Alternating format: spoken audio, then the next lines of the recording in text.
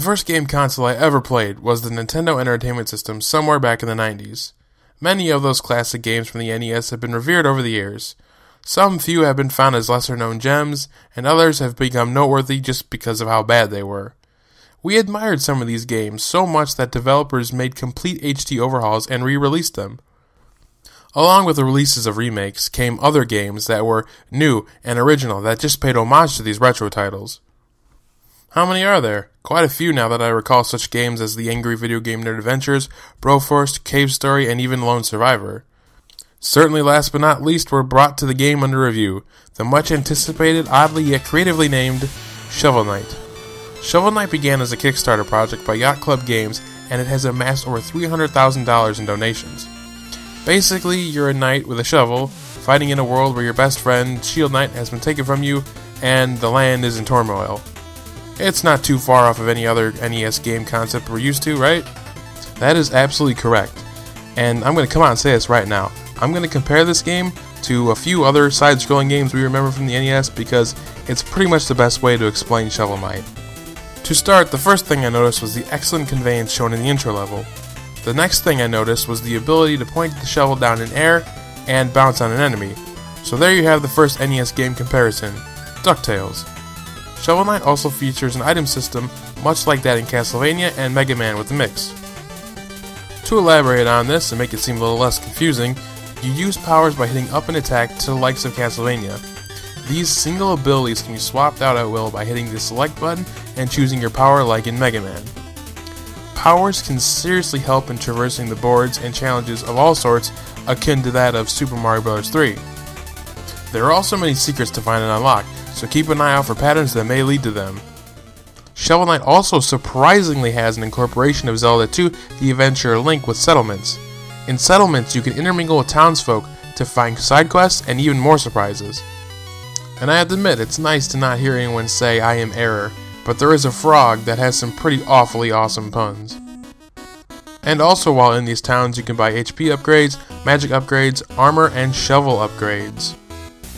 These can be purchased with gems scattered around the land and the ground, in enemies, and in chests. Such gems can be gathered again and again through replays, but each time is just as rewarding as before and feels in no way made to extend the game by farming. I am looking at you, Castlevania 2. Shovel Knight runs at the smoothest it possibly could be, running at a surprising 60 frames a second.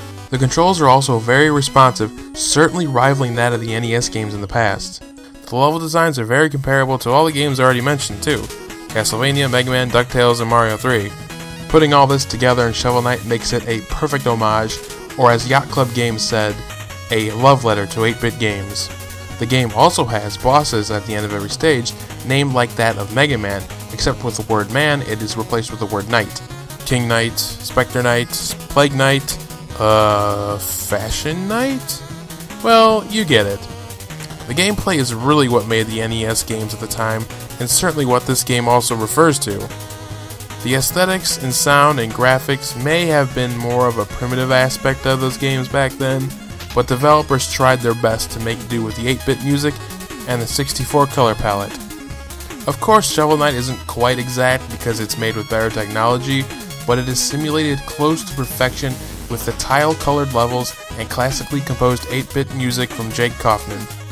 Yacht Club Games even went far enough to contract the legendary Mega Man composer, Miss Anami Matsume, to make a couple tracks too. With that, it's easy to hear where the music derives its influences from. Along with the audio aesthetics, the developers also did an incredible job making the color of each level pop out in compliments. Of course, you know that it's made with better technology with the 1080p resolution and all, but you will certainly forget about all that when you have your newfound nostalgia for a game that just came out. The only bad thing about Shovel Knight, and this is a serious lack of it, scan lines. Come on, we've gotten so used to the CRTVs that we had back in the day, and it just looks weird without them. Alright, well, we can't live in the past too long, even if our nostalgia is still a little bit hungry. Shovel Knight is a perfect amalgamation of all the irrefutably best NES titles, such as Mega Man, Castlevania, Super Mario Bros. 3, and DuckTales.